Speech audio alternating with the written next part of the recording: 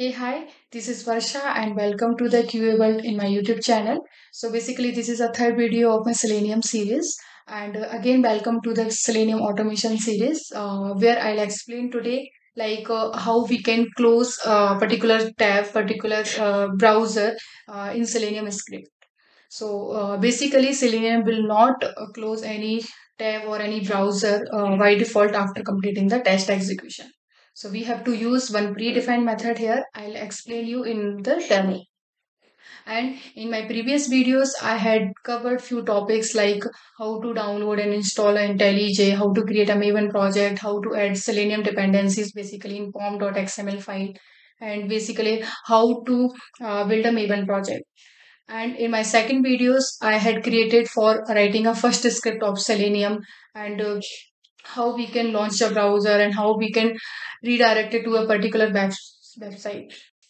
Yeah, so I'm recommending you please go and watch these two videos, basically two previous videos, so you can get a proper knowledge if you are beginner, and then you can start with this third videos.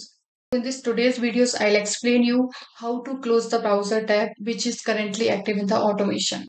Basically, I'm using Maven project here in this UI automation, and the name of my project is Sample Selenium Framework. And as you can see, the structure of Maven. And inside the SRC folder, I have main and test folders. And inside the test folder, I had created one package, the name with first test. And previously, I had also created one class that is its launch browser, which I have created for launching the browser and passing this google.com URL. So let me show you by executing this program, how this browser will open and how the google.com will open. And then by default, the Selenium will not close this browser basically. So I just start the execution of this test and you will see like the browser will open and google.com will open, but Selenium will not close this tab after completing the execution.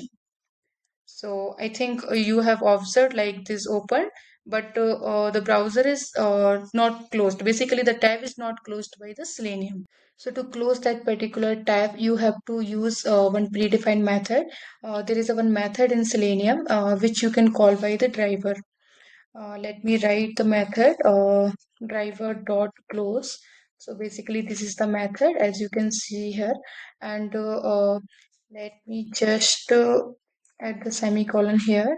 So this method will close the current tab. So I'm just executing this code and you will see like how soon this Selenium will close the browser. Let me just execute. So the browser will open, then google.com will open, and yeah, in a millisecond that tab will close by Selenium. So actually Selenium is little bit fast, so we can't observe easily. Let me put some bait here so you can watch and observe like how this method is working basically. Let me hold this screen for 5 seconds only. So let me just execute again, and I think for that time you can observe like browser will open and it will wait for 5 seconds, and then that browser will close this. Yeah, so I'm executing here, and that time you can see like how the browser will open and it is waiting. It will wait for 5 6 seconds basically, and then only Selenium will close this current tab. Yeah, I hope you have observed right now. So this is the way that we can use this close method to closing the current tab basically. And this is a very good practice when you are performing a Selenium script. After completing your test execution, you have to close the browser basically. Basically, it's a good practice to close the browser after performing an automation task case. So what exactly this close method does? First of all, we will call this close method using a driver, which is the object of WebDriver interface, and this driver pointing to a particular tab for running the automation test case. And when we call this close method, it will close that particular tab. So that's it.